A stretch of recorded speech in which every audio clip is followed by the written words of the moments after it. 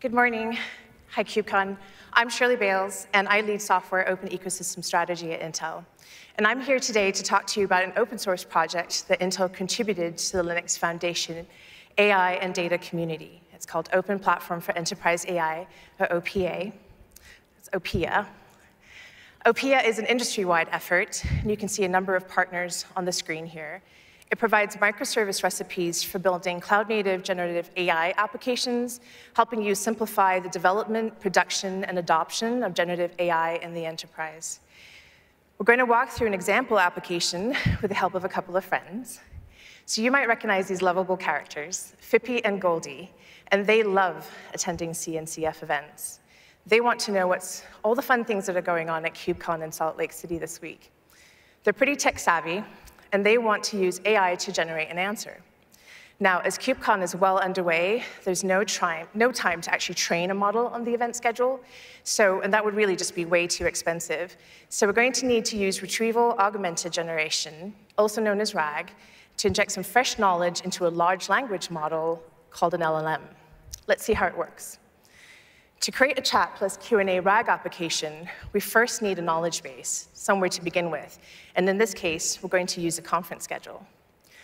We're going to feed the text from the conference site into the app to serve as our knowledge base. We then extract the copy. We'll break it into phrases, and then extract the phrases into vectors. The vectors will then populate a vector database. And what you see here is a knowledge base for the RAG. When Fippy actually asked Goldie, what are some fun things that we can do at KubeCon this week, the application then transforms the question into these vectors. A retriever then searches the database for the related data, and the question and context are then injected into the LLM. It augments the answer generation.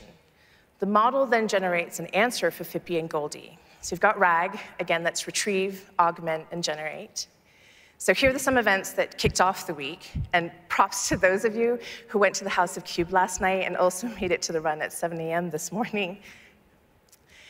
If you set out to build a chat service with RAG like this, you're probably going to be overwhelmed. There's dozens of vector databases out there, Redis, Milvus, Chroma, and you would need to choose between a variety of embedding models, which are responsible for converting those texts into numbers.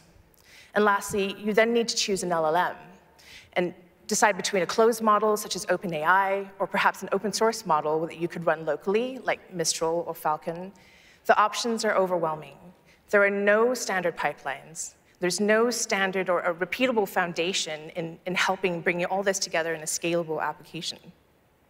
So how do we make it easier for enterprises to actually build effective, secure, generative AI applications rapidly and with confidence?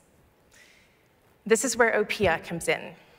The project's goal is to standardize AI development with microservices-based recipes that you can use. With OPEA's ChatQnA recipe, Fippy and Goldie could build an LLM with a retrieval RAG application. By treating each part of the end-to-end application as a composable microservice, you have the freedom to choose any microservice that you want, which helps the deployment and avoids vendor lock-in.